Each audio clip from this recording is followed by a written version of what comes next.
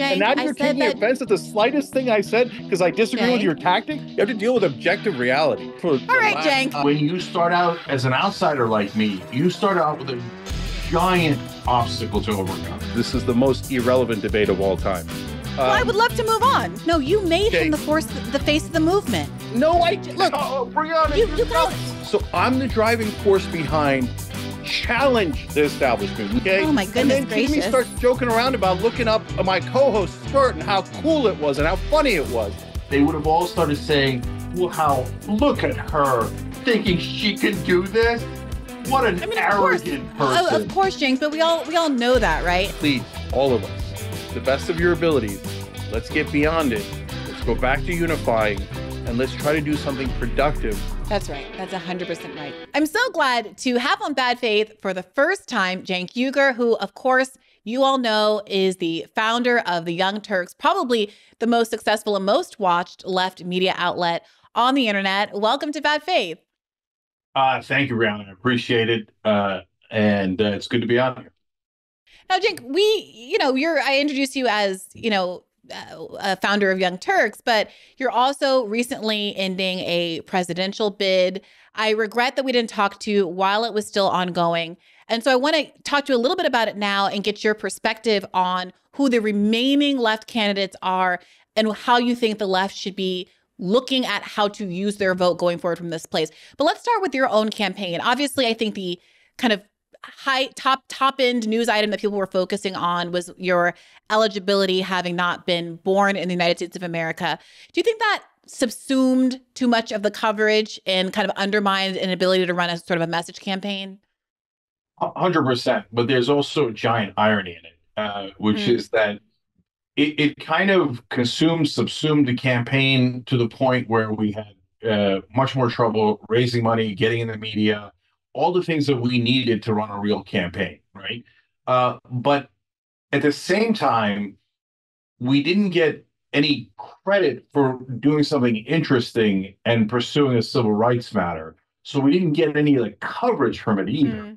So it wound up being a worst of all worlds.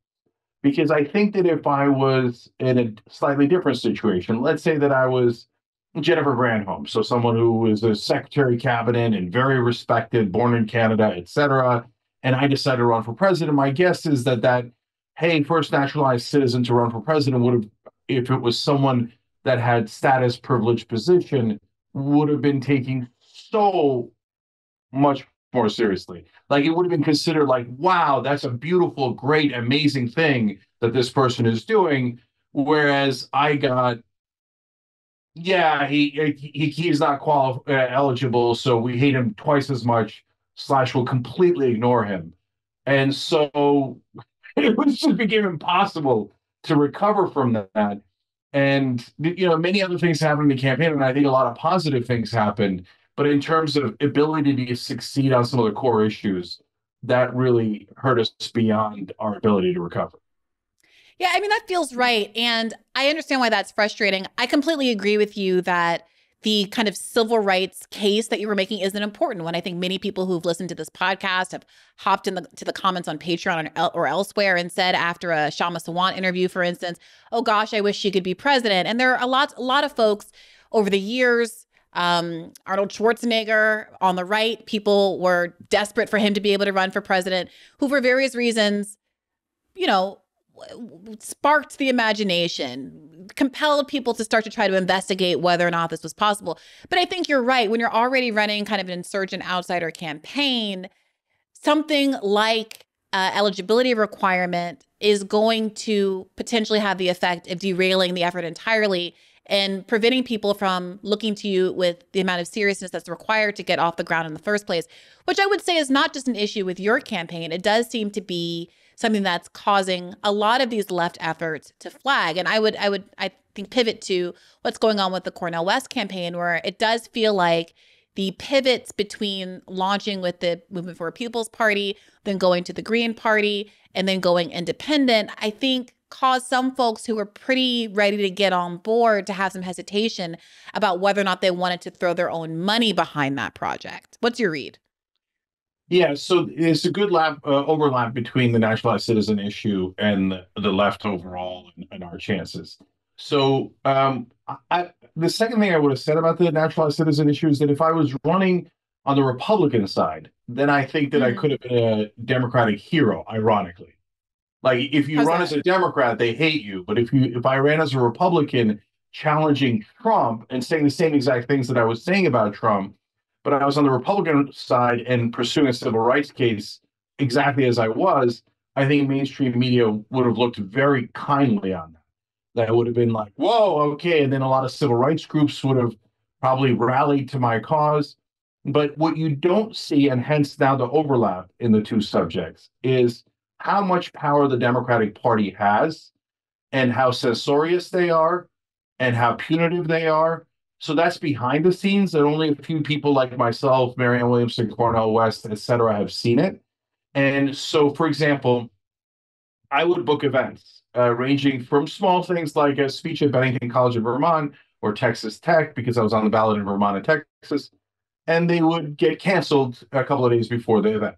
And it Mm. happened in every instance, in every situation that you could imagine.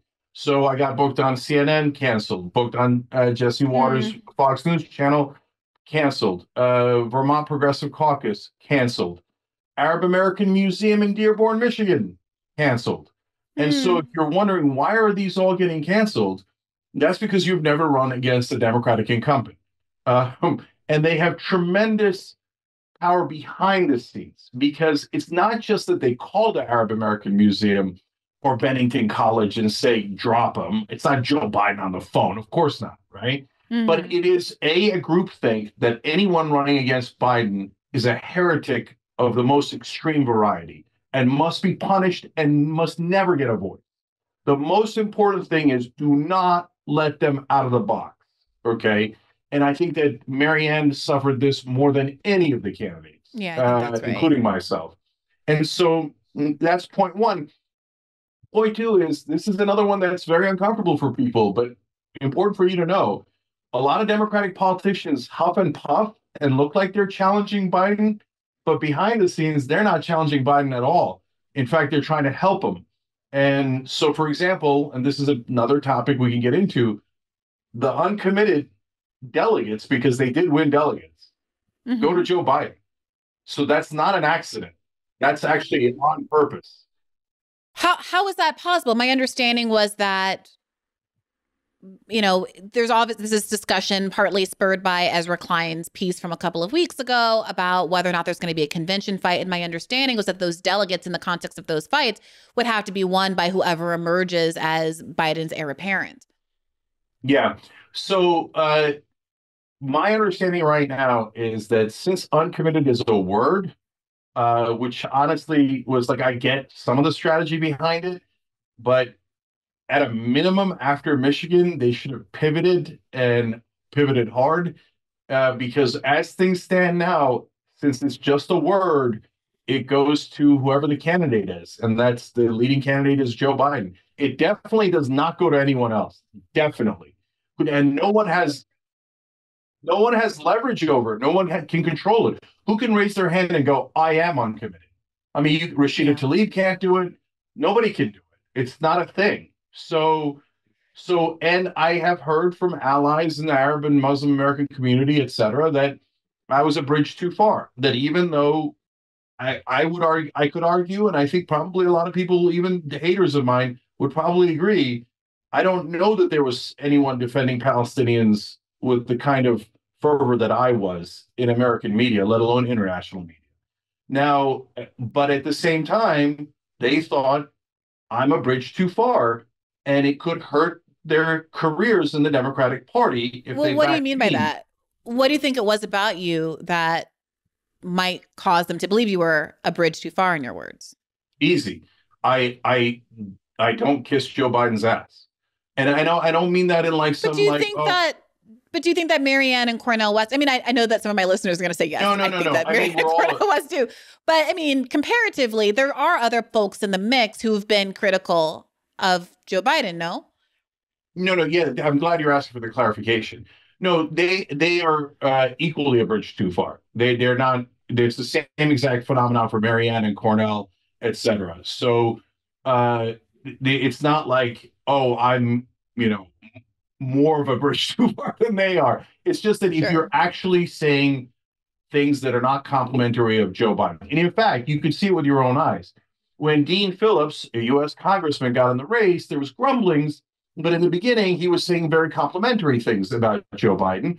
So he was invited on CNN many, many, many times, and he was still an acceptable figure.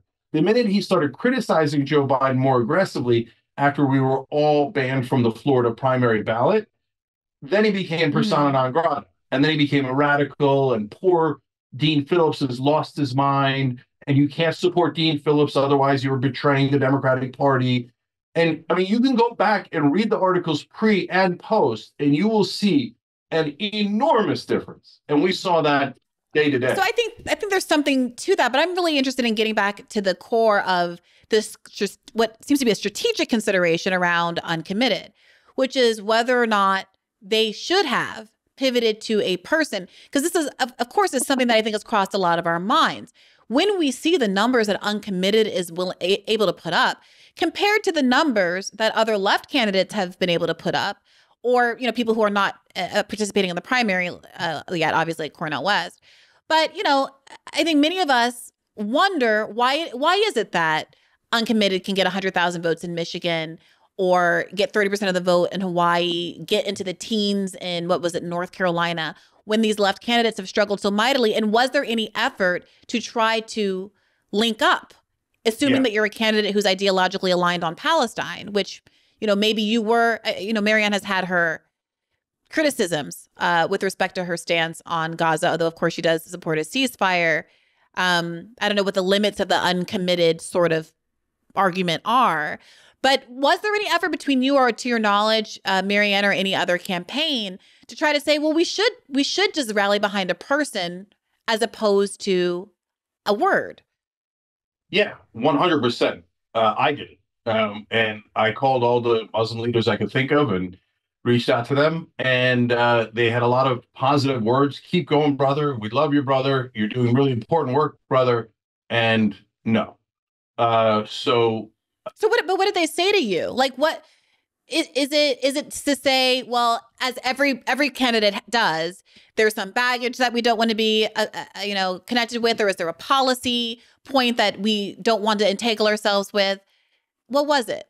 Yeah, so it's a combination of factors. So number one, when you run as an outsider, again, me, Marianne, and even, of all people, Dean Phillips, the minute he started criticizing Joe Biden, you become persona non grata in a way that goes way beyond the establishment. It actually seeps into even your own allies and the progressive movement. Why? Because mainstream media smears you so thoroughly that people don't know it's not true, and they can't get it out of their heads. So, for example, one of the concerns that the Muslim community had, and these are all small, they're not determinative, it's a collection of things, okay, was, hey, is Cenk sufficiently pro-Muslim? And you would think, like, well, that's the most insane question I've ever heard. I'm born Muslim, my whole family's Muslim. No one defends Muslim Americans or Muslims across the world in American media, arguably more than me, or if they do, it's a tie, right? So why would they even question that? Because they read from the New York Times the last time I ran for Congress that I was anti-Muslim. The New York Times just stated it as it was a fact and never clarified that I am actually born Muslim. Why would they write that? They wrote it because once an outsider runs, a smear factory begins. So that particular smear came from... But of all the ways to smear you, I would expect, I'm not trying to awfulize here, but I would expect the usual slight that Muslims get is that they are anti-Semitic, for instance. It's something that a lot of us who've been defending Palestine on the left have been hit with. It seems bizarre to go out of your way to accuse a Muslim person of being, I mean, I don't know. I have been accused of being anti-Black. So I don't know. I'm actually surprised. So, Brianna, I can explain all that because I lived it. Sure. And so at the time, if you remember, I'm running in 2020 and Bernie endorses me. The minute that Bernie endorsed me, and it was right before Super Tuesday, so it was at a critical time that they're trying to take down Bernie Sanders by any means necessary. I remember. So when he endorses me, they do a quick and dirty check of all of the dirty talking points against me. And then they put it up without double checking at all, let alone maybe sometimes actively on purpose doing it. So I can say that with confidence because the New York Times had to retract parts of their article about me because other journalists were shocked at the level of lying. And it's not exaggeration. They had to retract it. It's on the record. One of the things that they did, Brianna, speaking of anti-Semitic, is I had invited David Duke on to see in 2015, why is Trump so popular and why are extremists like David Duke backing him so much? And he wound up going, I thought he was going to go anti-Muslim, anti-Latino, anti-immigrant. No, he went purely anti-Semitic rant for about an hour straight. And I called him anti-Semitic, bigoted, racist, idiot, et cetera, because you know my style, right? And so the New York Times said that I agreed with David Duke. I had David Duke on, and I agreed that he was not racist. And people that watched the video, they were like, "What? No, guys, this is crazy. What? So are you guys trying to smear this guy on purpose? Because no one could watch that interview and think that I was supporting David Duke. Like, so then when you look back, so where did they get that anti-Muslim part? By the way, they threw in anti-Semitic too, because why not throw the kitchen sink at me so that Bernie gets smeared by association, right? So they got it from a rando joke from, I think, 11 years ago or something. And I stand by that joke 200%. And I included Muslims in that joke because I wanted to say, hey, look, I'm not making fun of other people's religion. I'm also including mine. And it was a joke about how God is he really going to pick based on a fashion show, right? Like Muslims dress in a certain way, Orthodox Jews dress in a certain way, and is God going to be like, well, I like the big Russian hat, I'm going to go with that, brother, but the rest of you dress wrong, right? And they're like, like not a joke, not he's born Muslim. He is fully and has a long history of being anti-Muslim and anti-Semitic. Okay, so the New York Times, I know for a fact, is a bunch of liars, and they lie on purpose. So, or they're the world's worst journalists, and they're like, who cares if it's a joke? Who cares if he said the opposite? Who cares if he's Muslim? Our job is to smear outsiders like him, and most importantly, Bernie Sanders. So that's how those things come about. But the worst part of it, sorry, Brianna, one last thing. The worst part of it is that good people believe it. And how are they supposed to know? How are they supposed to know? If I read that New York Times piece when I ran for office, I would have voted against me because it painted me as a right-winger who hated all these groups that I love and fight for. And if you don't know the reality, of course you're going to not like me. So that gets into people's heads. So that's a small part of it. There are other parts too. So I have the article in front of me, and you're right. It's by Jennifer Medina, and she opens it. Can an endorsement be put back into the bottle? On Thursday, Senator Bernie Sanders of Vermont endorsed Cenk Uygur, a progressive talk show host running for a California congressional seat, who has a history of making offensive comments about women, Jews, Muslims, and other groups. So I want to ask you this question as a follow-up. Do you regret that Bernie endorsement? Do you think it caused more trouble than it was worth? Well, yes and no. Yes, as in, if I thought it was going to hurt Bernie 1%, I wouldn't have wanted it under any circumstance. And you could argue that it did hurt him a little bit because it provided an opportunity, fairly or unfairly, to smear him one more time before Super Tuesday.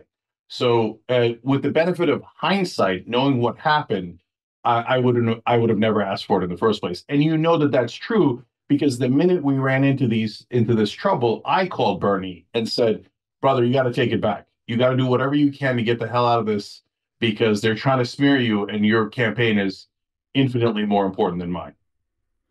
Yeah, I do remember that really vividly. I want to come back to the uncommitted discussion for a little bit.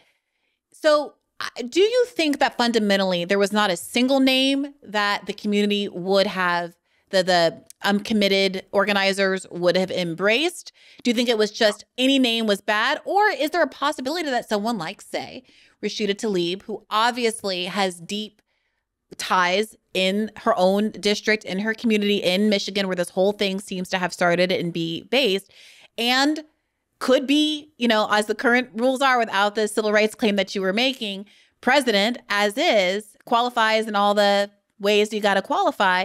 Is there a world where you think that they would have accepted Rashida Tlaib's name on the ballot? Yes.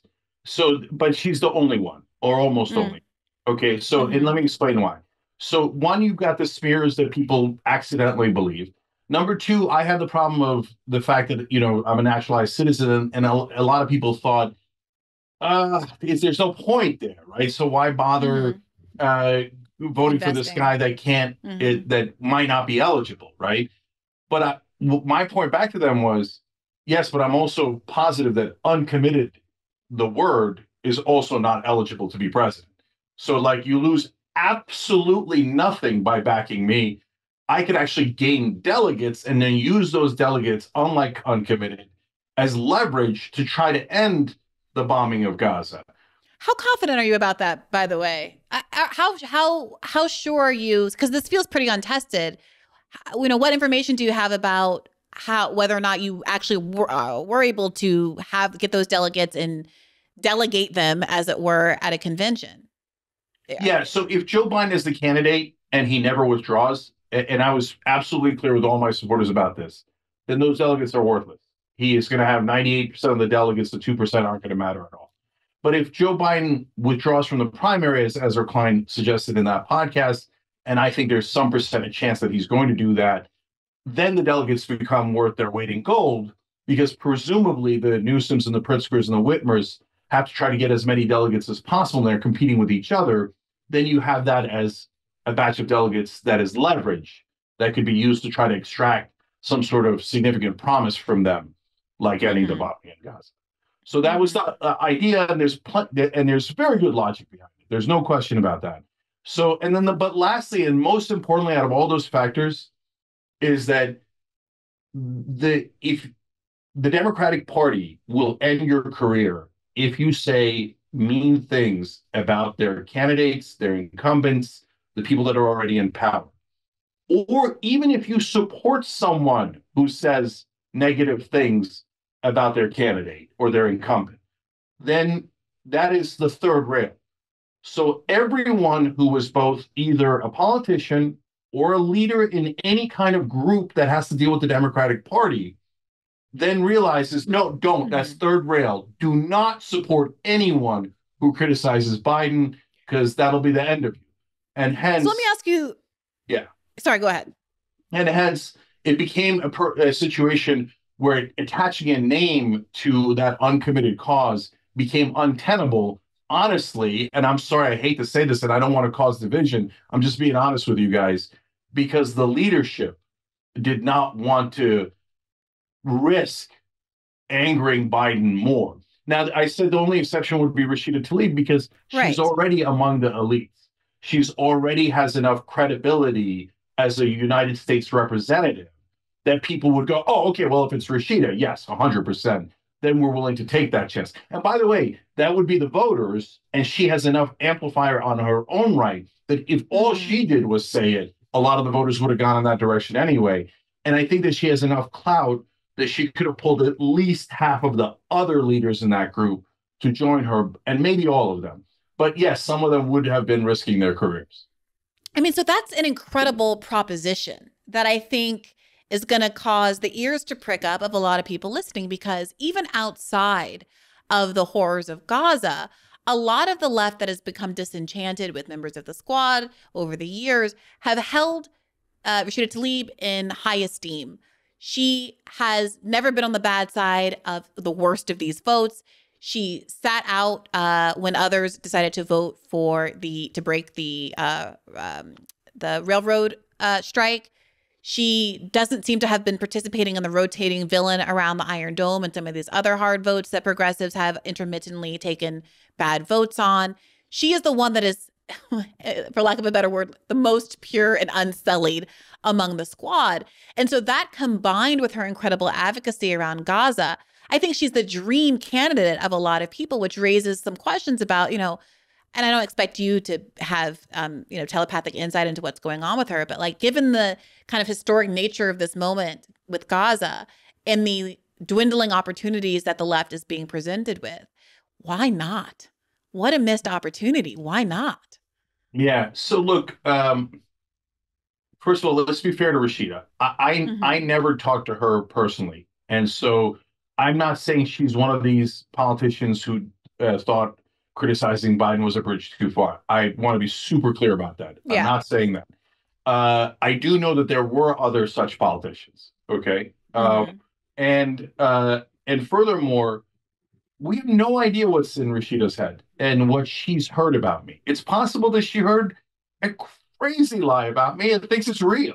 So to be fair to her, you know, who knows in this crazy looking glass world of mainstream media where gaslighting is so industrialized that we're like all like the fish when they ask, you know, how's the water? What water? So I don't know what's in her head, but I do know that she didn't return, you know, the outreach that I had.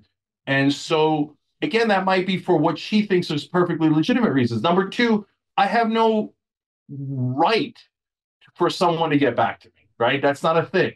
If they're busy, they choose to do something else, no problem. That's not my business, that's their business. Okay. Now, having said that, yeah, as a human being who's personally affected by this and sees all the inner workings, it's hard not to get frustrated. I would get least frustrated with Rashida because she has been pure. It's not an act. She has been great on all those things, right?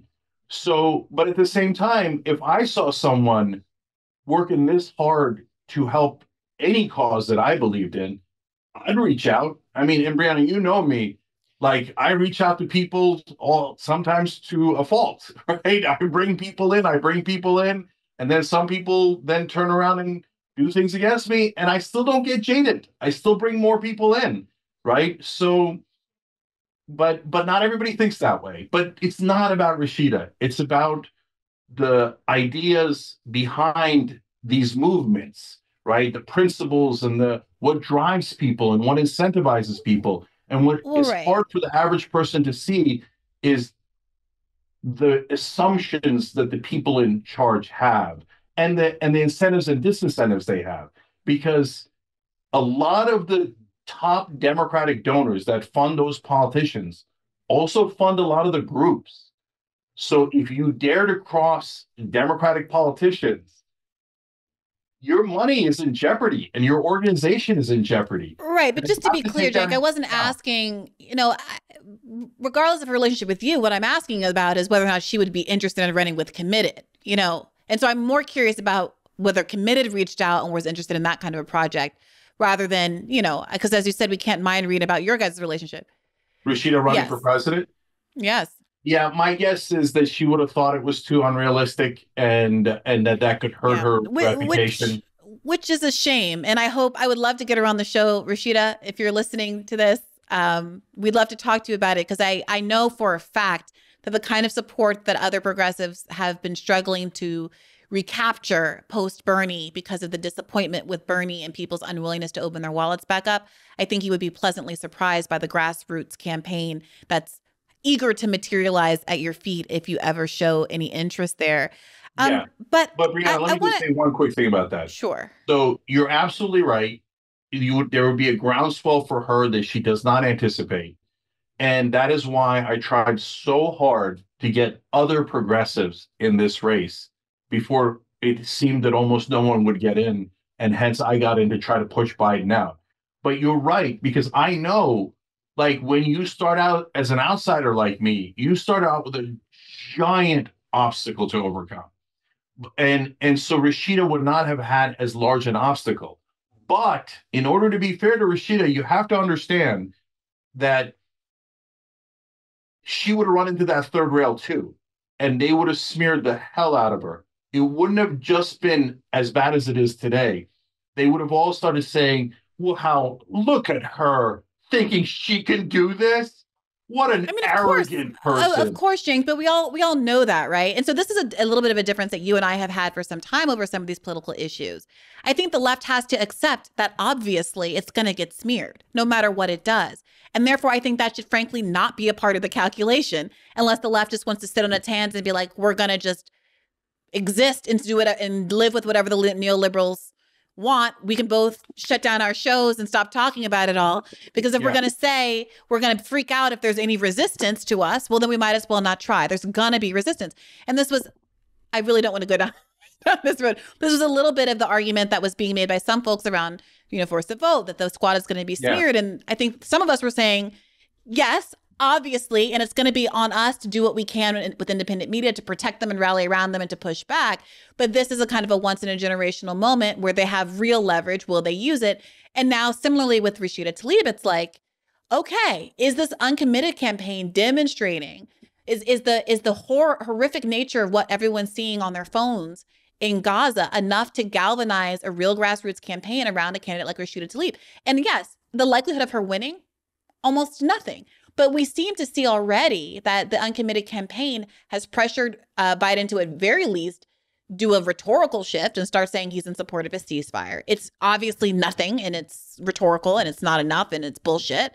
But it's a demonstration that they're listening and that there's leverage to be had. We see this weird rigmarole over this port that they're building off the coast of Gaza. Again, it's bullshit and it's nothing, but it's clear evidence that the Biden campaign is trying to come up with busy work to make it look like they're responsive to the significant slice of the electorate that is saying, we won't vote for you as long as you're the henchman to a genocide. So I did want to ask you this argument about, go ahead. You can respond to that. You're bringing up something really important, Brianna, and I need to be clear. No, we don't disagree. We don't disagree at all. The only part we disagree on is when and where, like tactics, not strategy.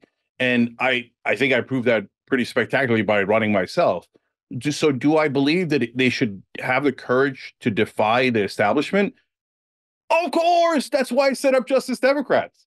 That's been the driving force behind Young Turks, TYT, the entire time. In our mission statement, it has the phrase, challenge the establishment. And when no one else would do it this time around, I did it knowing that I was going to get obliterated.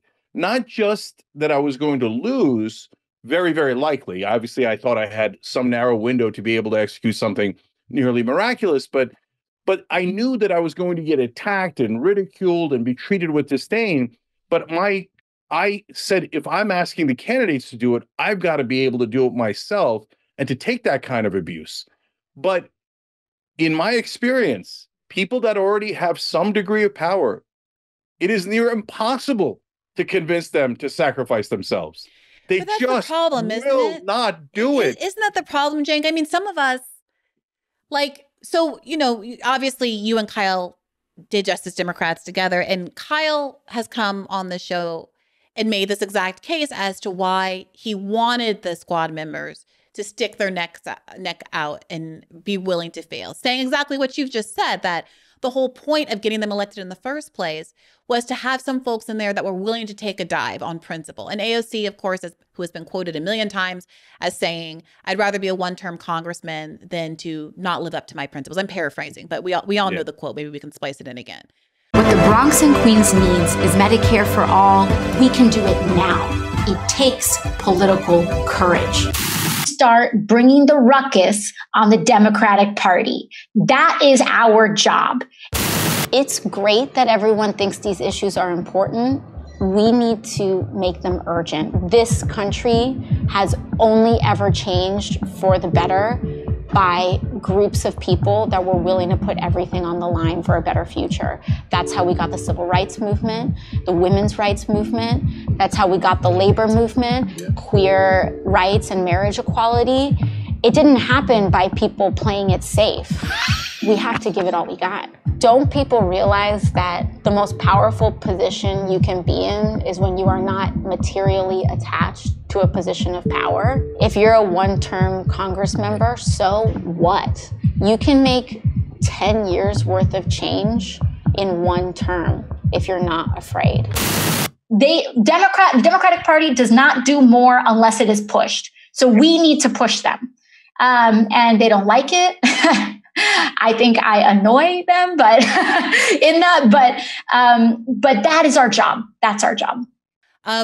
So that is what is so frustrating, I think. Not that there's a failure to acknowledge the risks that they face, but you know, as I'm sure you understand, the people who listen to this show and other shows like yours and who were sending $7 checks or $27 checks to the Bernie Sanders campaign, many of them did not have that much money to spare, but were willing to do it because they said, here's a fighter who's willing to sacrifice it all for me. I'll sacrifice it for him. He's going to sacrifice it for me.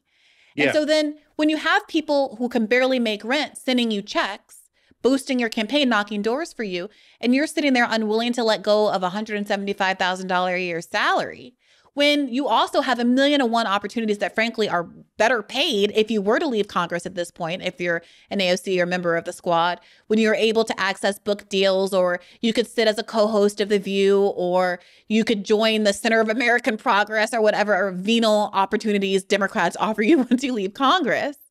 You know, the argument that, oh my gosh, I could lose my seat, it starts to fall on deaf ears. Yeah, go ahead. Brianna, I'm just telling you the reality. I totally agree with you. I think that it's unacceptable that they're not. I think that they've actually done things worse than what you're saying. So let me explain the difference in the tactics where we had. I don't want, without fully getting into it, just real quickly. I thought that putting all of our leverage in the speaker vote was so premature, and that it was not the right tactic. But when it came to later things where their vote mattered the most on Build Back Better, and especially on the Inflation Reduction Act, where they had enough of a voting bloc that they could have made all the difference. And that is when they should have built up their power and leverage and used it. And I was tearing my hair out on Young Turks. You got to use your power. This, like, if you had it. In my opinion, they had a perfectly good reason not to do the speaker thing. It was too big of an ask for too little in return. But if you don't use it when the whole enchilada is on the line, okay, that just means you didn't have the courage to use it, and you're never going to use it. And then this whole enterprise was a mistake.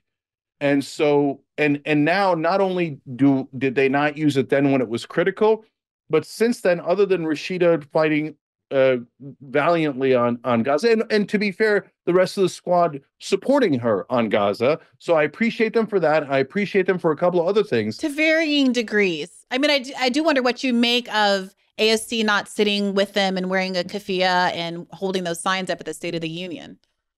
Yeah, but to some degree, etc. But what I was getting to, Brianna, is, but overall, no, I've kind of given up on them. But Cenk, so I hear you, right? Like, and everything, and hindsight is 20/20. But let's play this out a little bit, because obviously we're years later. We've seen the Republicans do this exercise this identical plan and do it over the speaker vote, and to do it multiple times, right? The second time actually ousting the speaker. The argument that it's about what the ask was, it feels a little frustrating, I think, to some of us, because me personally, I love the idea of Medicare for all being part of the ask. And I certainly am not going to deny that I'm very committed and was very committed to Medicare for all being part of the ask, precisely because we were in the middle of a global pandemic. There was no vaccine out. People were dying. People were terrified. 15 million people had just lost their health insurance, right?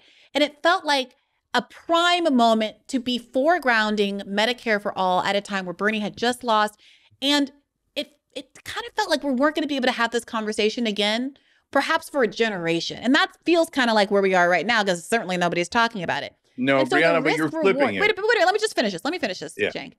So I will admit, I'm not trying to run away from my desire for Medicare for all to be part of the ask. But at no point, and I can't speak for anybody but myself, but at no point was, to me, the ask limited in those ways. So I'm not a Hill expert. I don't know exactly what's in the province of what Nancy Pelosi can provide in her capacity as a speaker versus the kind of thing that will require broader congressional buy-in. But I do look to others like David Sirota for advice. And when I was writing the piece for Current Affairs, making the case for Force the Vote, and David Sirota reached out to me, we were kind of talking about it because he was a little bit on the other side of the issue, but we talked about it. And he was writing a competing article at the time for, I forget, The Nation maybe. And I said, well, let me just link to yours, because I think all of your asks, his argument was that the asks were too small or wrong. I said, I love your ask. I'm going to link to your article and incorporate them into mine, because I think we should ask for the moon and the stars, because they have real leverage here. Let's talk about it. I don't care what it is, but something should be demanded, right? Because I hear your point that save your political capital for later.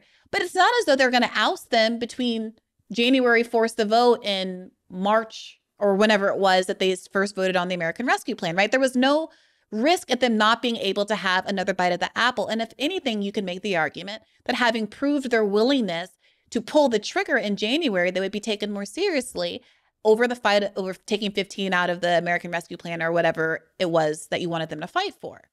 So I wonder what you say to that. Yeah. So you said you're not a Hill expert. Unfortunately, I am a little bit. And here's what I mean by that. I've talked to a lot of these Congress people behind the scenes many, many times. And the number one disconnect between us on the outside and them on the inside is the culture. And you cannot underestimate this or understate it. Once they get into Washington, they are surrounded by everything in the world is gaslighting. And they are told that if you are against your Democratic colleagues, you are a moron, you know nothing, you're embarrassing. I don't doubt that. Okay, hold on. I don't doubt that at all. Hold on. So, and all those things. And then I try to tell them, no, guys, you're getting gaslit. And there's an excellent example of that. And that's related to this story. So when you guys were asking for Medicare for all, I knew at that point, based on what I was hearing, that Medicare for all wasn't ever going to be proposed under any Biden administration ever. So asking that in the context of DC would have made you look crazy. Now, you're not crazy. You're not at all crazy. We should be going towards there. But that's how it would have been perceived. So they viewed it as like, oh my God, these guys have lost their mind. Whereas if you asked for $15 minimum wage, what I was getting back at that time from them was, Cenk, you're crazy because that's already passed. We're positive. Nancy Pelosi gave us a rock solid promise that it's going to pass the Senate. And I told them, guys, it's not. You're naive. And then they got super mad at me because I was trying to do something that was doable. You could actually do $15 minimum wage if that's where you did your stand. But you have to take a stand at some point. You can't take it at every point, but you have to take it at some point. And you could have taken it on $15 minimum wage. You could have taken it on Build Back Better. You could have taken it on Inflation Reduction Act. And we could debate till the cows come home when was the right time and the right way to ask that. But we know the main thing that you and I agree on is they never made the ask. So right. That means and Cenk, I gotta it was a failure. Cenk, many of us predicted this, right? Some of us didn't require hindsight. Some of us saw the writing on the wall. And so I want to just correct a couple of things. One, the ask wasn't for Medicare for all. No one was laboring under the delusion that they were going to take a vote and it was going to successfully return a majority for Medicare for all. Joe Biden, by the way, had already said that he would veto a Medicare for all bill if it had passed the House and the Senate. And there's no reason to disbelieve him when he tells the truth. Since he, I mean, he is lying Biden, but he usually lies in the more venal conservative direction, not a progressive one, right? So the question was whether or not we should have a certain kind of a political conversation by having a vote, having the ability to have a hearing on Medicare for all. That was the ask, to have a hearing for Medicare for all, the likes of which hadn't happened for, I think, 2 years. And even then, it wasn't technically a hearing on Medicare for all. It was phrased to have a more limited scope.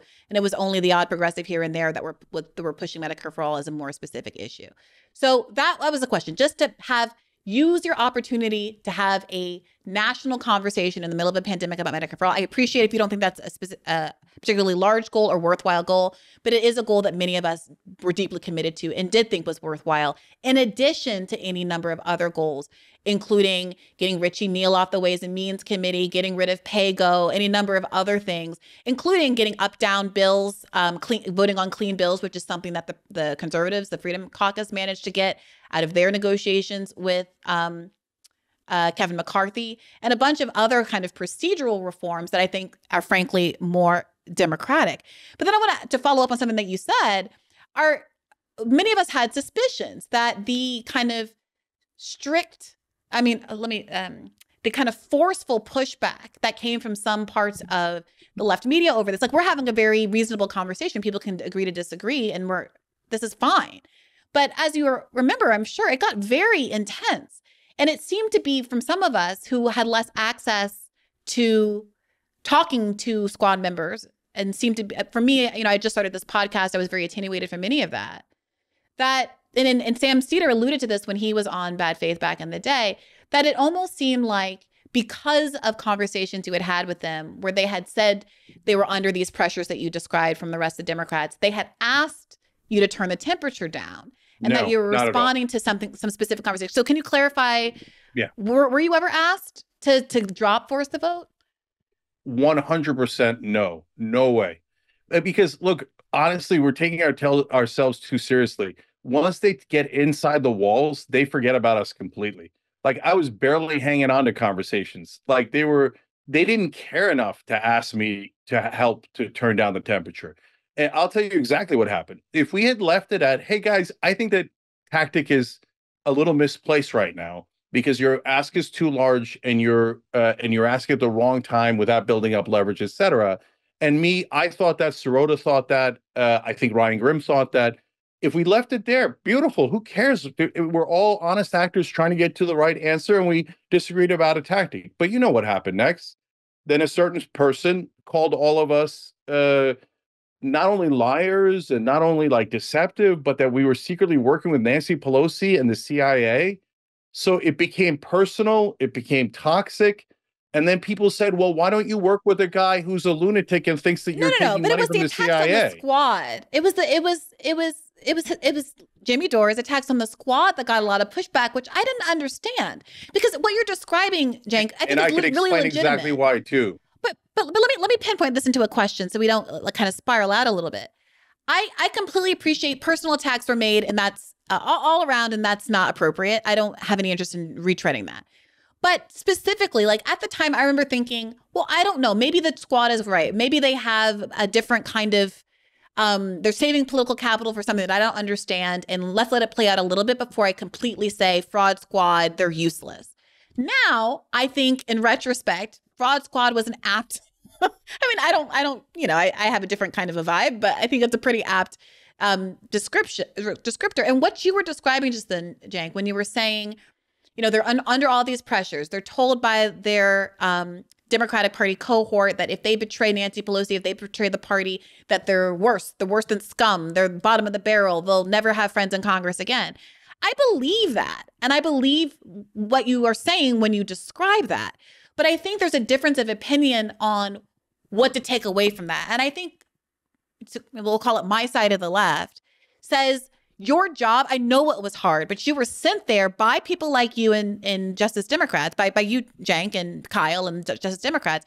You were sent there to do exactly that hard work. And if you weren't up for it, I'm not behind you anymore. Yeah, but Brianna, and that's where I am. But Brianna, you got to know when to play that card. If you play it immediately, then you ask for something unreasonable and you lost your leverage with them, and you should. And I how do you lose your leverage? Hold on, Brianna. Okay. Hold on. Remember, I'm on. Not only am I on your side, I'm the guy who created the group.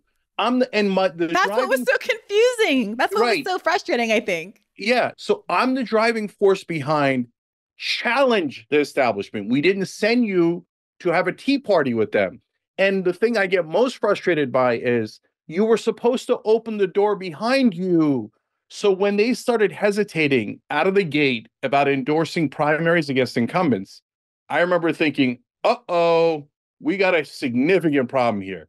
Because this was supposed to be a movement. This wasn't supposed to be an ego exercise for a couple of people. Because if you get comfortable, then it was just about your ego. Your job was to open the door. So, sister, there's no one on planet Earth that agrees more with that because I'm the one who came up with that plan. So the debate we were having is, when do you put them to the test? So let's talk about that. And so then you get them back into tactics. Hey, I think it was right to do it in the beginning. It was right to ask for maximum. Oh, it wasn't maximum. Whatever. Those are tactical decisions. But for me, when it became the tipping point and absolutely clear that they were never going to head in the right direction, was when Pramila Jayapal did the Trust Biden campaign. And that was, it was literally called that. And you could watch me bringing Ro Khanna on and ripping into him on the air. But Ro, you didn't, but you got it. Look, let's just do one thing at a time. You guys said that you would not vote in the House until the Senate passed Build Back Better.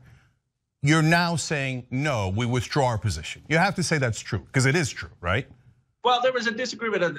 There were different opinions, but certainly our chair, Pramila Jayapal, said initially, I don't know how she framed it, that we want some ironclad. I can read a New York Times quote for you. Progressive Democrats warned the House leadership that a majority of their members will withhold their support for $1 trillion bipartisan infrastructure bill until the Senate passes a second, far larger package containing their spending priorities. That's a fact.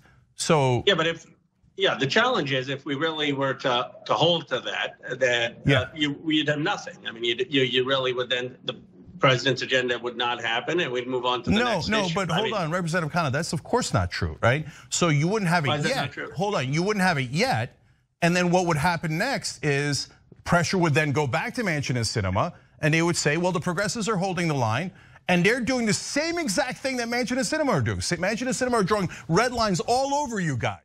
And Ro, yes. I give him a lot of credit because he's the only one that actually withstands that and comes back and is honest about it. Yeah, but he's going to be on this week. Yeah, but I said, Ro, what are you guys doing? If you don't act right now, that means you're giving away all of your leverage. And this is your only chance. There is no tomorrow, right? And they couldn't find, I'm going to be honest, they couldn't find the courage to do it. And they were selfish. At that point, we're all in the same camp. And so I would argue back, Brianna, well, then weren't people wrong to call us CIA collaborators and make up lunatic conspiracy theories about us? I'm not interested. I was never a part of any of that. I don't remember that, but I trust you. I'm not trying to invalidate your recollection of it, but I stay out of that. I don't deal with, I don't do that. I stay out of that. But I want to get to this core point about this strategic argument, and then we can move away from this, because I know my audience is like, Jesus Christ, Brianna, even we are tired of talking about forced the vote at this point. Yeah. This question of losing your leverage, fundamentally, I think a lot of us saw at the force the vote moment that absent some argument that AOC was going to be literally ejected from Congress, and that the squad members, not just to focus on her, but the squad members are going to be literally somehow between January and March, when the reconciliation bills were being voted on, was going to no longer exist, then the possibility of losing your leverage is not there, because the leverage comes from what the margins in the House are. The leverage came from the fact that, just like Joe Manchin and Kyrsten Sinema, Democrats literally could not pass anything either without them or without Republican complicity. And to me, that's a win-win. Either you get a bunch of Republicans on board voting for Nancy Pelosi, and then they have to defend that in their districts, or you get a bunch of, if it's on a given issue down the line with respect to the reconciliation stuff, you get a bunch of Republicans crossing the line to help Joe Biden, and then great, that's something that they can be attacked on later on. Or you actually get what you want, the way that Republican Freedom House caucus members were able to extract and are continuing to be able to extract meaningful concessions out of a Republican Party that, frankly, overwhelmingly does not agree with them. Most of the Republicans are establishment Republicans who love the same old things from the neocon era, but somehow this little group of misfits have managed to punch way outside their weight class. And all we're saying is, tactically, we think we're right, because the tactical considerations, the leverage could not actually have been torn away from the squad members, because the leverage lay in the distribution of the House. And what we knew was that was only gonna last 2 years. And we also knew that the only bites of the apple we were going to have were these 2 reconciliation cuts.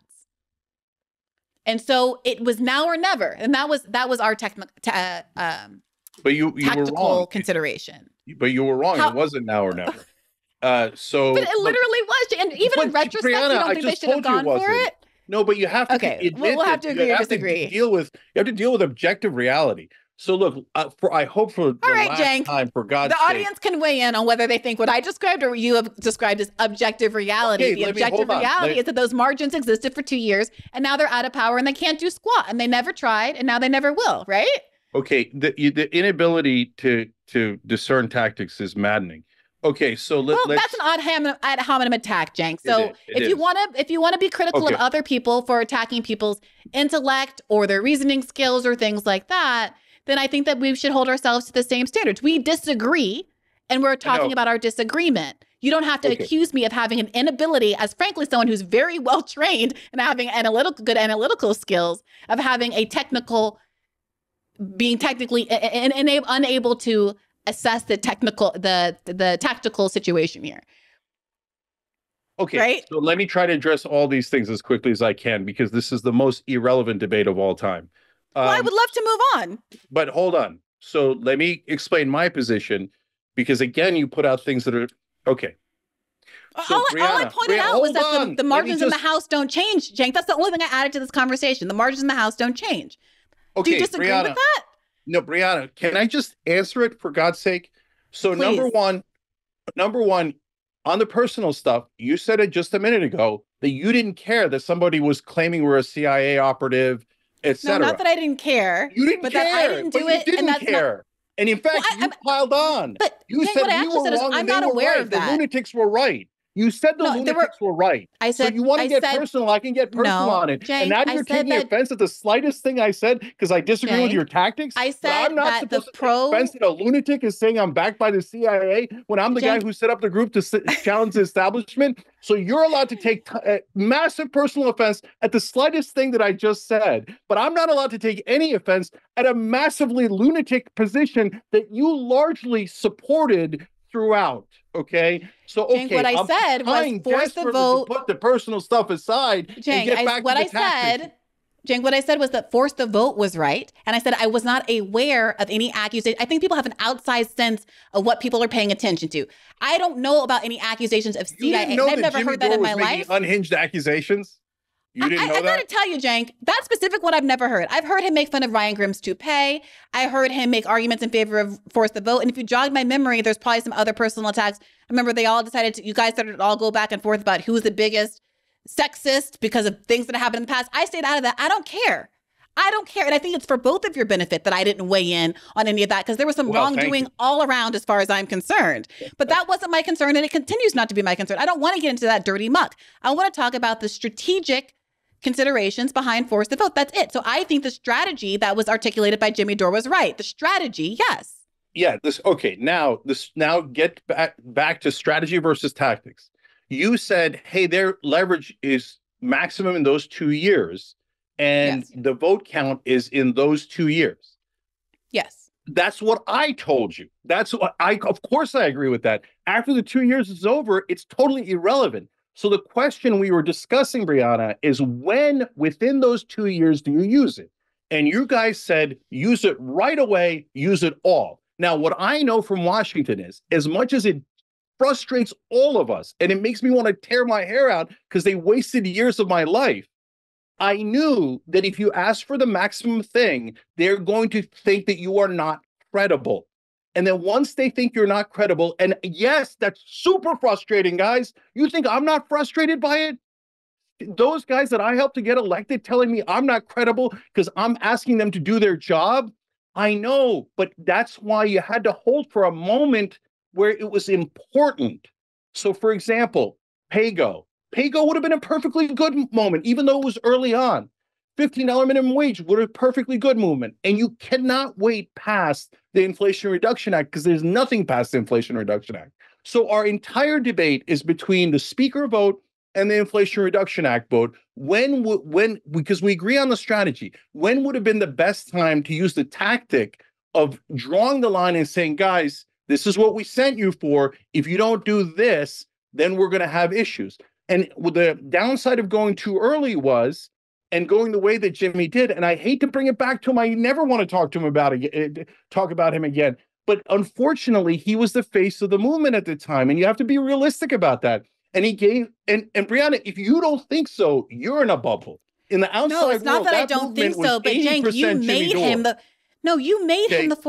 face of the movement. No, Brianna, you guys. Okay, but I don't want to go down this road, but I sort of tell you, as I gotta say last thing. I gotta say one last thing. Wait a minute. Hold on. Let me finish the thought. Seriously, I want you to hear me just as a human being. I remember I was very new to this media space. Bad Faith had existed for 3 months or something like that. I am someone who had a lot of appreciation and respect for the institution you've been able to put together, for what Sam Cedar has been able to put together. I adored Michael Brooks and loved going on his show. He was the first leftist to ever have me on. I considered so many people who are on the other side of that issue to be friends and people I really cared for, Emma Vigeland, Nomi Kans. Like, these are people who were very early in my trajectory, moving from the law to the left. And I thought we could just chat. And there was this one event that Jimmy Dore hosted. He has the biggest live stream of us all. So of course, why wouldn't he host it? But Katie Halper spoke at it. Crystal Ball spoke at it.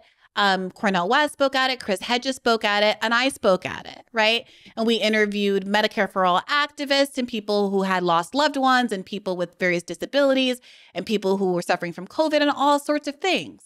And so, yeah, if you want to say it was like Jimmy Dore's because he hosted the live stream and because he was the biggest channel of us all, I mean, that's obviously true. He was so much, he continues to be so much bigger than me.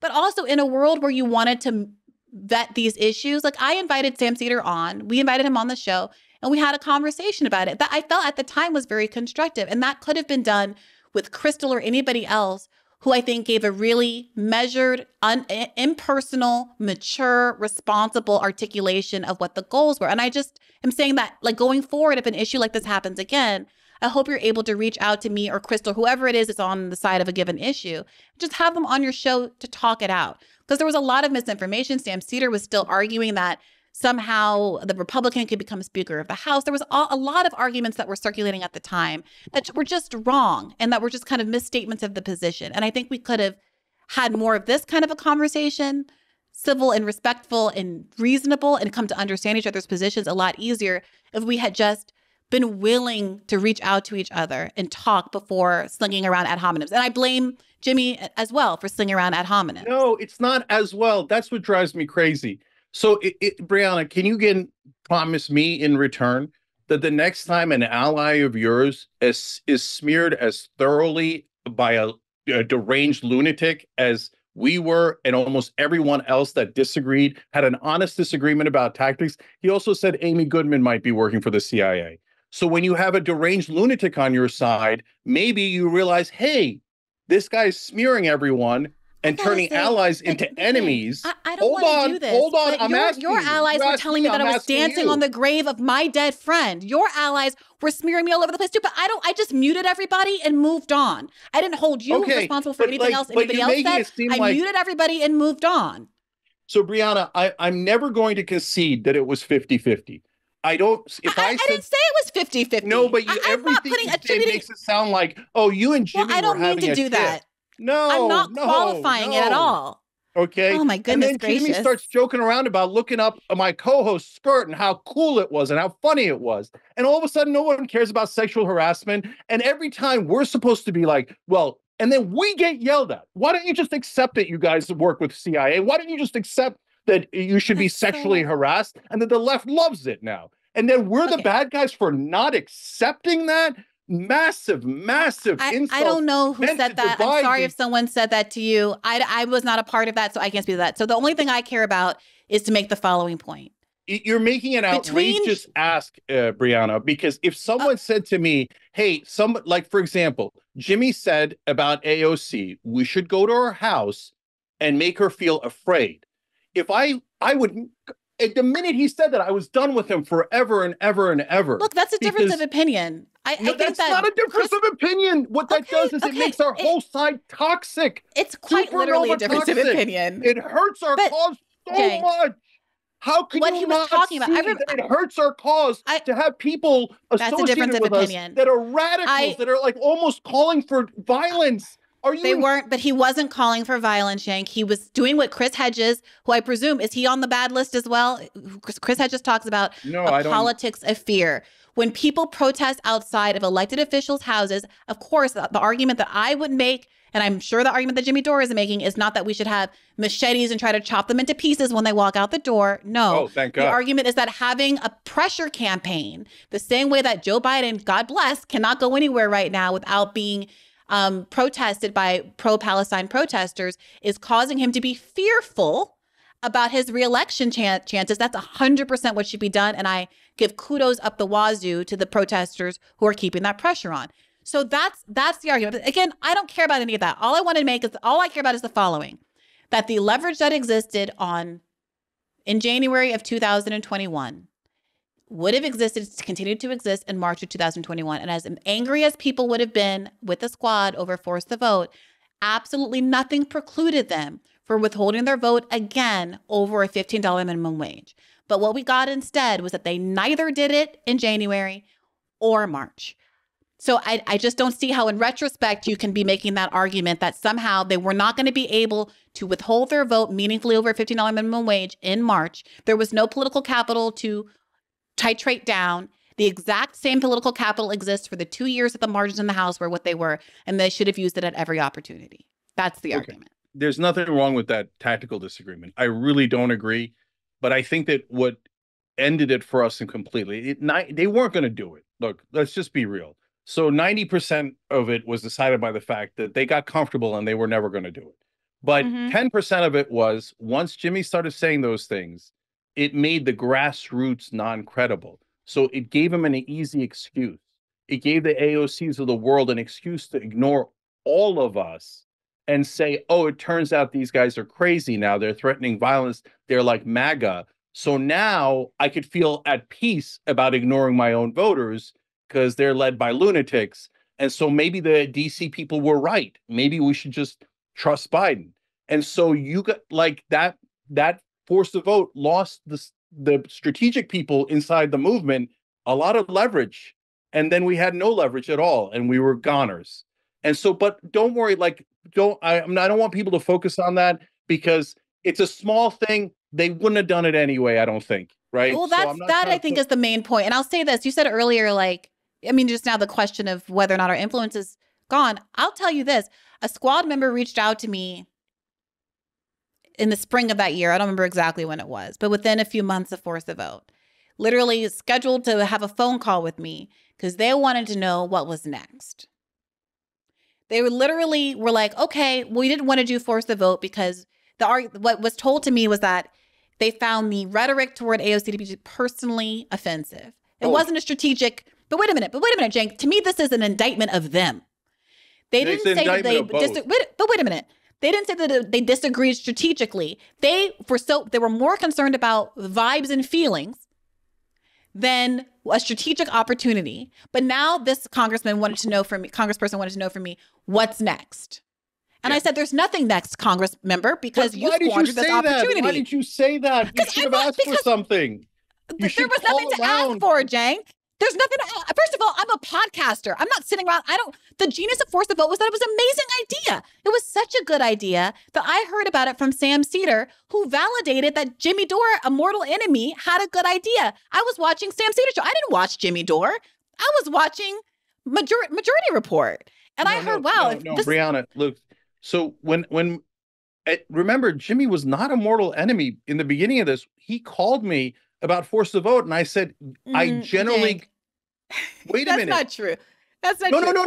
Even in the Sam Cedar segment that I was watching, he kind of made a little... I'm not saying it was as bad as it is now, obviously, but he made a little joke about how, like, obviously I don't like, Jimmy Dore and the dumb left. But even I have to admit this is a good idea. It was built into the segment I watched. Brianna, that was why I went over to Jimmy Dore to hear more about it. Because I was like, if this guy's validating it, it must be something. You're just factually incorrect. No, we can go back. Let's see if we can go and try to pull that video. Go back and no, you're missing it, vividly. Brianna. Please listen. Sam Cedar has always hated Jimmy Dore.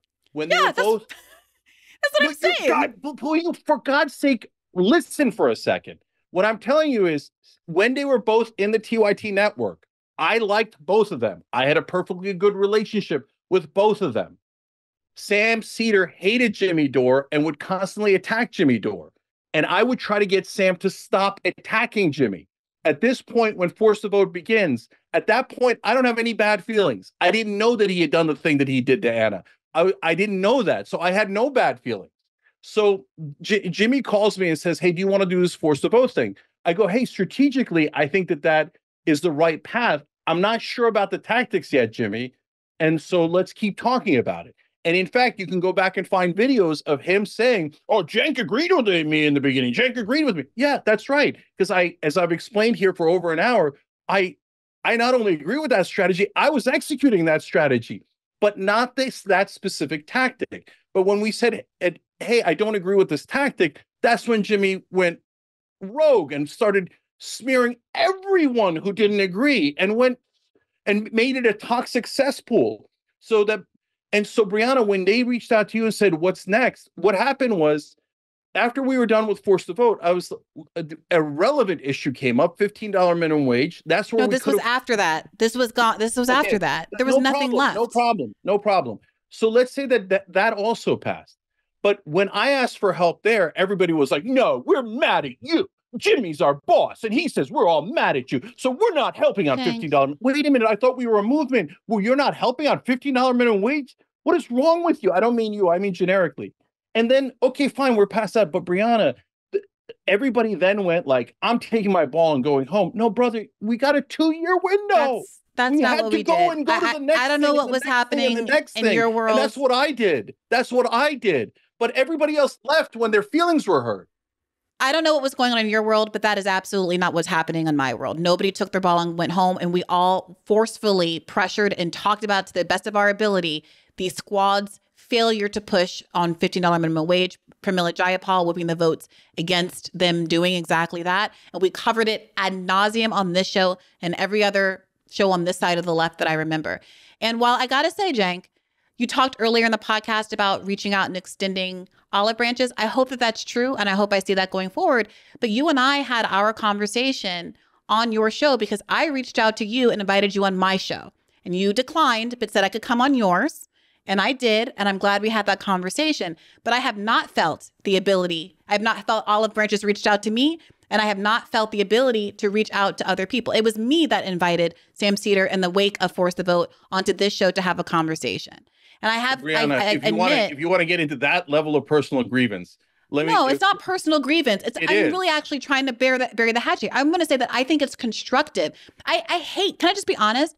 I hate that there are all these people who are in my own community that I don't talk to anymore, that I can't have as guests on my show, who I see making funny, informative, smart content, but I feel like can never bury the hatchet over something that was a tactical disagreement that turned into saying some of the ugliest things. Again, I don't want to talk about the reasons I'm offended, but suffice it to say that I was grievously offended by some of the very personal things that were said at the time. But I just want to say for the record right now, I would be more than happy to bury the hatchet going forward. I think, and this is what I wanted to ask you about, I'm happy to keep going if you have time, but if not, we can end it here. But going forward, as we're trying to reconstitute the left in 2024 and get behind a candidate in the general election, what are we going to do? Because there are a number of candidates that are fracturing left attention right now. And I don't want this to be a situation where we have a fragmented left that disempowers our ability, especially with Gaza happening, disempowers our ability to put real pressure on the Democratic Party to stop a genocide. Yeah. So, look, definitely is my answer. Now, let me give you the context. So, at TYT, I have platformed literally hundreds of progressives, both candidates and hosts. We've started, half of the hosts that exist now in the progressive ecosystem at some point were at TYT and Young Turks. So, and I kept going, and I'm still going to this day. We have dozens of hosts, even though I know for a fact that a whole bunch of them will at some point turn on us and say outrageous and toxic and totally false things about us. But I still keep going, and I still keep reaching out. And I'm on this show, and I went on, and I had you on our show, and I keep reaching out and reaching out and reaching out. And then every once in a while, I instigated that, Cenk. I reached out to you. You're saying, hey, wait a minute. I asked you to be on a podcast, and so your hundreds of progressives that you have platformed and helped and launched into the world don't count because you didn't go on the podcast in exactly the right way that I wanted. No, it's quite the opposite. Quite the opposite. I think that the reason that I try to stay out of the personal stuff is because I think that what you do is enormously valuable. I think that what Sam Seder does is enormously valuable. Those are huge platforms with smart people who share my politics, 99%, who are advancing my politics. And I would prefer not to say or do anything that diminishes their ability to do good work. Quite the opposite of what you're saying, in fact. Well, look, with the last two things that I got to go and do the Young Turks. Look, Brianna, in my opinion, when a friend and an ally is attacked in a vicious and false way, and people can see this on tape, I get their back. This whole blogs and things that got me smeared by the mainstream media started when I backed Sam Cedar when the alt-right attacked him on some nonsense joke he did, pretending that he was a groomer, etc. You see me defending progressives all the time when they are attacked, because I've been through it 100 times. When someone doesn't nutso attack, and he did it, I forget if he did it to Sirota first or Ryan Grimm first or whoever he did it, I was like, oh my God. And I went and rushed in for help. When you don't come and help, and when you say, I'm indifferent to it, I don't really care what he calls you, I'm going to call it whatever it is, okay? I'm asking you, going forward, can you just pause for us? And not you, just you, but the whole movement. Can we all just pause for a second and go, wait, is it right for one of our own to attack someone in the movement with no basis in fact, in a way that is so maniacal that of course they're going to have, like, are we supposed to be dogs and go, oh, yes, sir, of course we are backed by CIA, sir, of course, but we will work with you nonetheless, sir. I mean, that is the most unbelievable ask. And so I'm asking you to think about it if it was you. I mean, look, I had you on a podcast and you caught feelings that I didn't go on your podcast. That is so tiny compared to what we were called. No, Cenk. And I don't say it as like a... That's not the point. No, Brianna, I'm not saying it to say ha-ha to you. I'm saying it because I'm trying to evoke some degree of empathy from you guys. Do you not see that if somebody goes, like, you sense like 2% of it and you were worried about it? Imagine if you got the whole thing, because some lunatic starts saying that you're secretly being paid by Nancy Pelosi. And then everybody goes, yeah, well, work with that. Brianna, it's your fault. Work with that person. Work with that person. It's your fault. You're starting to split the movement. You'd be like, what are you guys talking about? That's crazy. Why isn't anybody helping me? Why are they supporting this lunatic instead?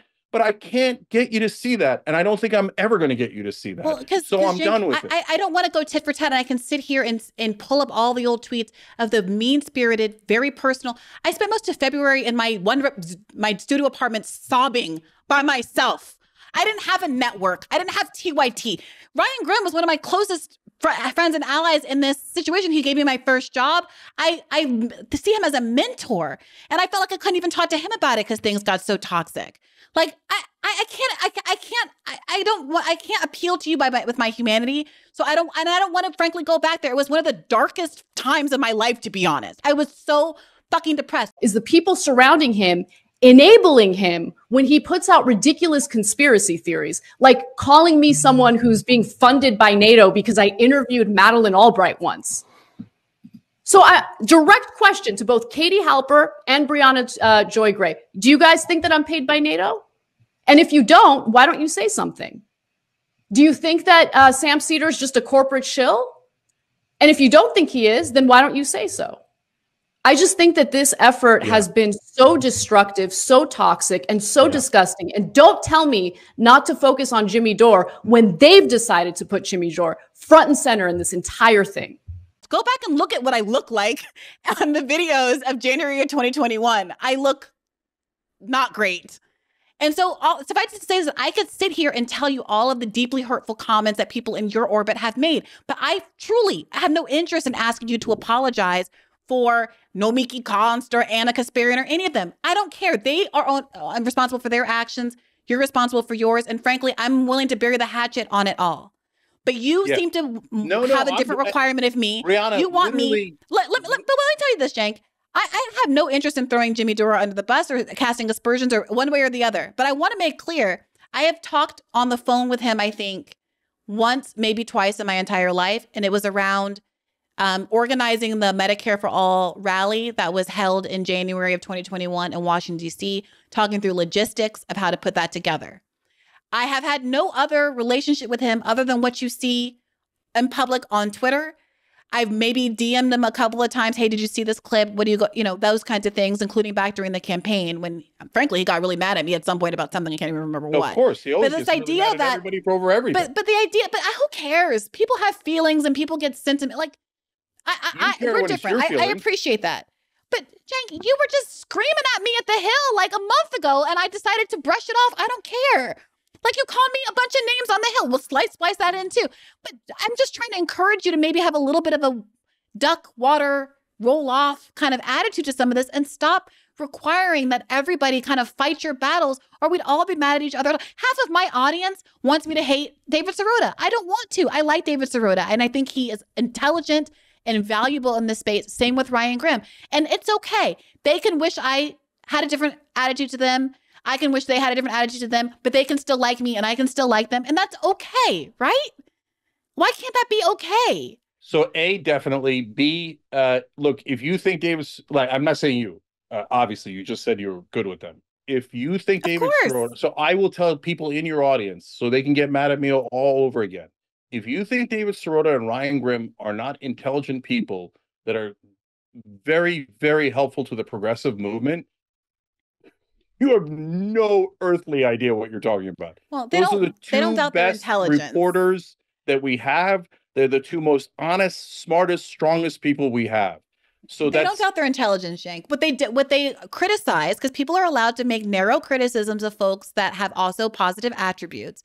What they criticize is to the extent that they, in their reporting, perhaps is too credulous of the incentives of squad members and gives them too much benefit of the doubt, and in effect, constructively, whether or not it's their intent, runs cover for the squad as they do things like, we agree on, fail to use their leverage at any point during that small margin 2021, 2022 term to advance the values and goals of the left. Right? Okay. Can't that be a thing? But again, that's super unfair to them because they did exactly the right thing. They thought it was the wrong tactic to use in the beginning. And then when it came time to use the tactic, they were 100% right, and they did put that pressure on. So look, I talked to Ryan about it. I talked to Ryan about it on this show, and he conceded. And people can hear his own words for themselves. I don't mean to mischaracterize him. You can go back and listen to that episode from the summer of 2021. But he conceded some pretty important points about the strategic considerations that were being made at the time and the arguments that he was making at the time, some of which were not accurate. Okay. I'll leave it at that. If you are so hopelessly radicalized that you think Sirota, Grimm, and me are sellouts, then no one will ever be anywhere near pure enough for you. And I don't mean you, Brianna, again. I mean, but you're just bringing up language that is not really in this, but that's okay. All right. That's okay. So look, in terms of the future, guys, I will work with anyone that has good faith and is headed in the right direction. And I don't expect anything. I've been through everything in the world. I've had mainstream media, as we said in the beginning, smear me beyond recognition. I've had now some portions of the left smear me beyond recognition. I've had the right wing smear me beyond recognition. When I have asked for people to rally, sometimes they have in beautiful ways, like when we started Just Democrats, and other times they haven't, for personal reasons or non-personal reasons, or because they heard something. That's okay. Bygones be bygones. I don't work with toxic people. Outside of that, everybody's fair game. Brianna, you're not toxic. I get it. We can't get past that one tactical disagreement and all of the massive mountain of feelings that was created by it. But I'm officially right now, and honestly, you're the only one who ever brings it up. And I'm not saying that in a bad way. So I'm saying, like, I never bring it up in other interviews. Other folks don't bring it up. It's long past history, okay? And that's why I should have been the face that forced the vote, Cenk. Well, by the way, that's why you should have been calling me the face that forced the vote. No, but if you were the face of it, it would have made a big difference. It would have been. Well, I tried. Yeah. I wrote that current affairs article specifically because I was trying to create a space where the argument was being articulated separate and apart from the online media sphere. Like, quite literally, that was my articulated desire. I was busy. I had other things to do. I didn't need a paycheck from writing, an article. What I needed was to create some neutral ground where people could read an article and make their own decisions based on an argument and not a personality. And obviously that didn't work, but God damn it, I tried. Yeah, and Brianna, why am I on here? My campaign's over. There's no reason to be on here other than to go forward, right? Well, I appreciate that. I really do. I really do. Go ahead. I'm sorry. Yeah, so I was going to say, for God's sake, not just with me and you, but with the audience, Yeah, okay, even if you just caught feelings about what I said about Sirota and Grimm, and you think that they're whatever they are, I don't want to recharacterize it, okay? But you have your beef with them for whatever reason, and you have your beef with me for whatever reason. I mean, if you believe the outrageous things, then you're probably not going to work with us. Like, who wants to work with a guy funded by Nancy Pelosi? Okay, fine, right?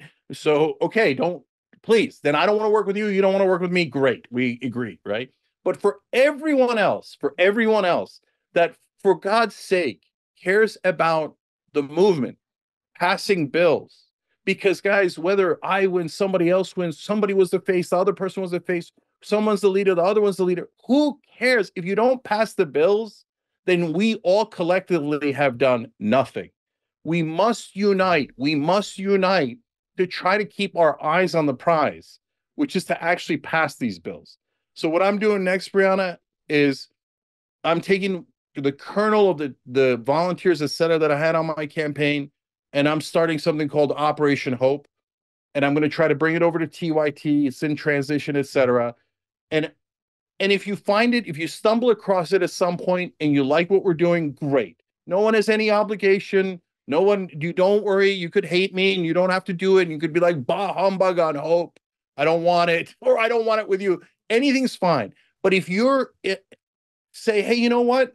It seems like a worthy effort. Maybe if we get together, we can organize the internet and organize our movement and organize young people in a way that could actually help the rest of average Americans. Well, what is it? That would be beautiful. What is it, Cenk? What is Operation Hope? So what I'm going to do is I'm going to try to create a central hub where, because our videos and our memes go to a lot of people, go to millions of people, and to great, wonderful, I'm happy about it, but it's not enough. You have to create an amplifier. Part of the reason that I try to get on mainstream media, which is now hopeless, is because they have the amplifier. Whatever they say gets amplified 1,000 times over by the rest of media covering it, right? And that's a huge advantage that the establishment has and that the progressive movement doesn't have. So I decided, well, okay, we can't break into that. They've got us, I'm canceled on all 3 cable networks, and that's now confirmed. So instead, I'm going to try to bring it up from social media, because social media can be an amplifier. So, for example, I'll throw out one idea, but I want in our town halls and in our Slacks, et cetera, for all of us to come up with the idea together and to push together and to come up with tactics together. And by the way, as we do that, there'll be slight hurt feelings. So they didn't do my tactic, they did the other tactic, et cetera. But we can't let that affect us. We got to stay on the same boat. And so one potential example is the Ohio ballot measure for higher minimum wage. Nina Turner's in Ohio. Her group is already trying to help with that measure. Ballot measures are direct democracy. It's one of the few places we have left for direct democracy, and that we could all begin to influence the social media and get enough attention to it so that it passes. But I give you that as just one of hundreds of examples that we can come up with together and then act together online, and then act together in the real world. I support that endeavor. I feel strongly that a lot can be done with a united left media. We struggle in a way that right independent media doesn't, because they are very well funded, because their interests align with corporate interests. But I think the Bernie campaigns demonstrated that we have a lot more power than we think we do when we do unite. So I look forward to hearing more about that. Quick round robin, Cenk. Going into the general election, the non-Biden candidates, Jill Stein, Cornel West, RFK Jr. Do you have a fighter? No, I'm going to try to get some or maybe all of those folks on the show and hear them out, because I think that they deserve to be heard out. And if you made me pick one now, I think Cornel West is kind of an easy one. There's a lot of things I don't agree with RFK Jr. on, and I think, but we have to see if it's, then we might get into tactical disagreements at a later time in the election cycle about whether to support. Well, what about Dr. Stein because of ballot, if only because of ballot access reasons? Yeah, which Cornel West is struggling with. So it gets complicated because I think third parties, if we had an effective third party, it could be a lifesaver. On the other hand, they have not been effective so far. So if at the end everybody takes 2 to 3% from Biden, now at this point I dislike Biden so much. it's not a matter of whether I want Biden to win or not. I hate his policy on Gaza. I don't think he's a sweet, empathetic man. I think he's monstrous in a lot of ways. But the very worst outcome is Trump winning. And so you have to be strategic in figuring out, which way is that vote going to go at the end. But we're not there yet. We're at the stage right now where we should hear everyone out and see if they can get momentum. Because a third party of all the races, maybe this is the one where they have a shot, because the two Democratic and Republican candidates are so deeply unpopular. So let's hear them out, and then let's all make a tactical and strategitic decision as we get closer. Well, to be clear, though, both Cornel West and Jill Stein would be third parties. So what I was asking about is the choice between the two of them, with it's seeming increasingly like Jill Stein, because of her backing in the Green Party, is going to have more presence on more ballots in more states across the country than Dr. West, although it remains to be seen. Yeah, I'm open to it. I agree with most of Jill Stein's positions, so I'm open to it. I'm not overly hopeful, but let's hear it out. And in terms of between Stein and Cornel West, I generally agree with both of them. So there's no reason for me to say one is better than the other right now. So let me interview them and let's see what we got. All right. Well, look, as things progress, I love to keep this line of communications open, Cenk. I really do appreciate your perspective on things. I had hoped to get into what happened with the California races a little, as someone who has some firsthand expertise there, but we'll have to find another time to chat. And hey, it's not fully corporate media like cable news media, but the door is always open to you on the Hill as well. So let's talk about getting you back on Rising. Sounds good. Thank you, Brianna. And look, last thing I'll say is, we've had this conversation a bunch of times, and I know that even for the people that are listening or viewing it, that it's hard to separate out those feelings. But hear what Brianna and I just said at the end.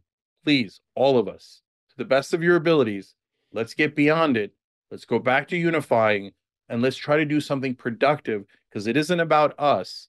It's about the average person and the help that they desperately need, and that we all have to fight for them, on behalf of them, to get for them.